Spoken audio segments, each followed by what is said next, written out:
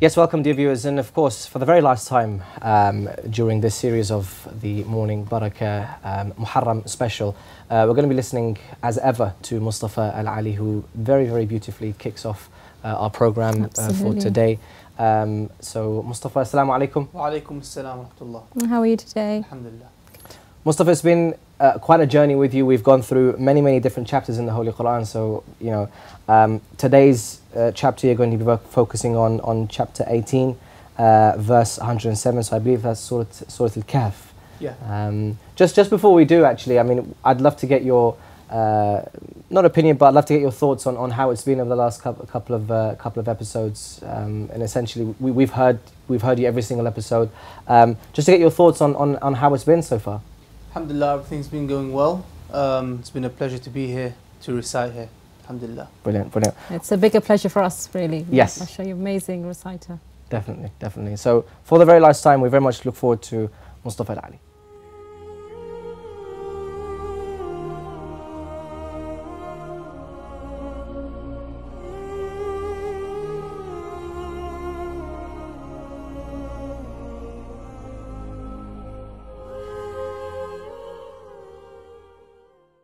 أعوذ بالله من الشيطان الرجيم.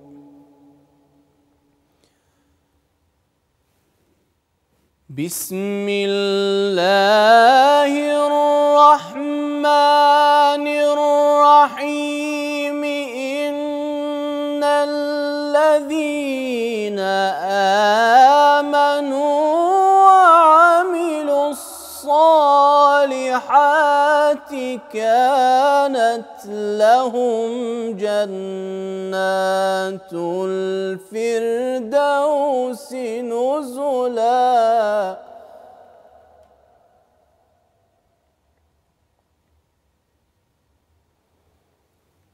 خالدين فيها لا يبغون عنها حولا.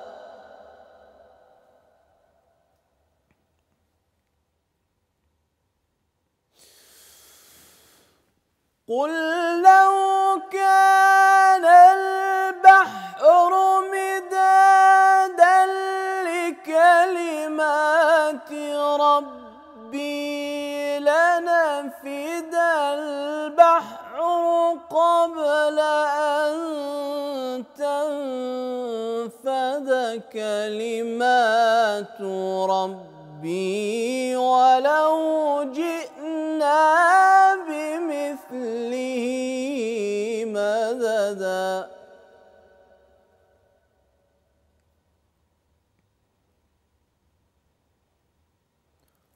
قل لو كان البحر مدادا لكلمات ربي لنفد البحر قبل أن تنفد كلمات ربي لنفد البحر قبل أن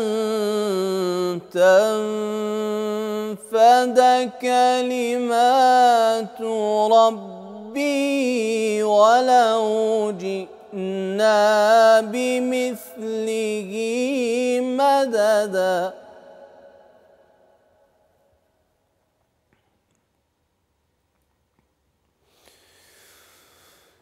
قل لو كان البحر مدادا لكلمات ربي لنفد البحر قبل أن تنفد كلمات ربي ولو جئنا بمثله مددا.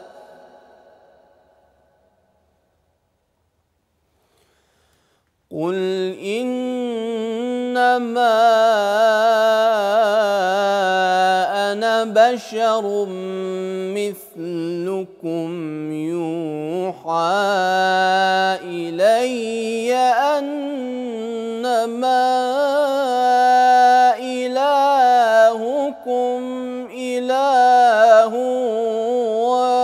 واحد فمن كان يرجو لقاء ربه فليعمل عملا صالحا ولا يشرك بعبادة ربه أحدا. صدق الله العلي العظيم.